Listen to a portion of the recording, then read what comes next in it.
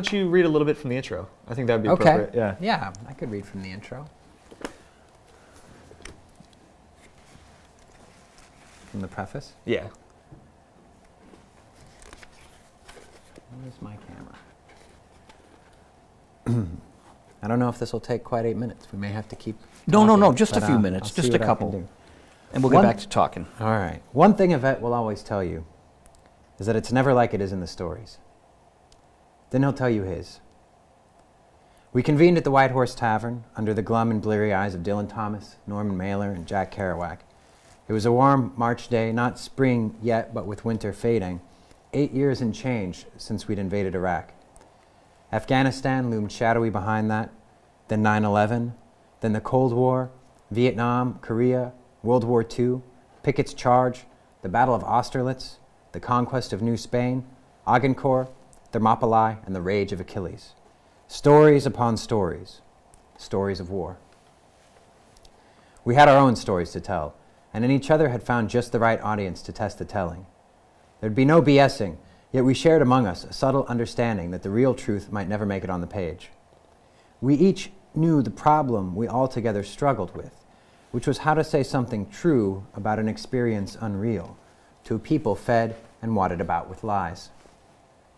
As Joseph Conrad's Marlowe put it, somewhere in another War on Terror, do you see the story? Do you see anything? It seems to me I'm trying to tell you a dream, making a vain attempt, because no relation of a dream can convey the dream sensation, that commingling of absurdity, surprise, and bewilderment in a tremor of struggling revolt, the notion of being captured by the incredible, which is the very essence of dreams. There's always that wobble in war between romance and vision, between reality and imagination, between propaganda and what you lean on to survive. Each story has one ending, the same ending, and it can come sudden, silent, unseen. The street blows up under your feet or a sniper gets lucky. Who knows? Meanwhile, home is a place you lived once, a different person, a different life, and all the people you loved somehow alien. You come to depend on the hard matter of things, because what's real so quickly goes up in smoke. How do you put that on a page? How do we tell you? How do we capture the totality of the thing in just a handful of words? How do we make something whole from just fragments? We all came from different places and had different wars, but we share a common set of concerns. Good whiskey, great writing, and the challenges and possibilities of making art out of war, and the funny gray zone we found ourselves in, where you shape truths out of fiction pulled out of truth, which might only be the illusion of truth in the first place. We made a date for the White Horse Tavern, where this anthology took root.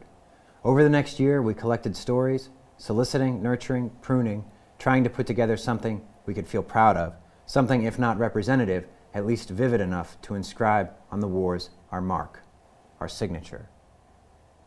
Truth, truthiness, in this mass media cacophony we live in, comes up something for grabs. Well, here's some. Grab it. We were there.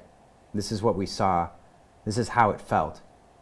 And we're here to say, it's not like you heard in the stories.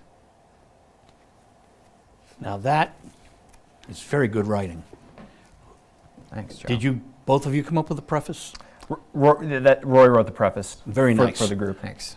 Very, very nice. It flows nicely. It explains things. It's so cool to have this little collection. Have you ever heard of other collections like this, or is this the first? This is the first. This is the first collection of literary fiction by veterans from these wars. That's really extraordinary. We think so. We think so. There have been some other collections of veterans' writings, right, such as which I would Operation imagine. Homecoming and other things, poetry and nonfiction and different kinds of pieces. But this is the first collection of short stories. And you know, I think we were partly, I think, inspired by the past of seeing veteran writers from previous wars, be it the British poets or the Vietnam writers when they first got back, sharing their writing and getting better and refining each other's writing together and realizing that if we wanted to reach our goals and become the writers that we all felt we were capable of, we needed each other to be able to do that. Right.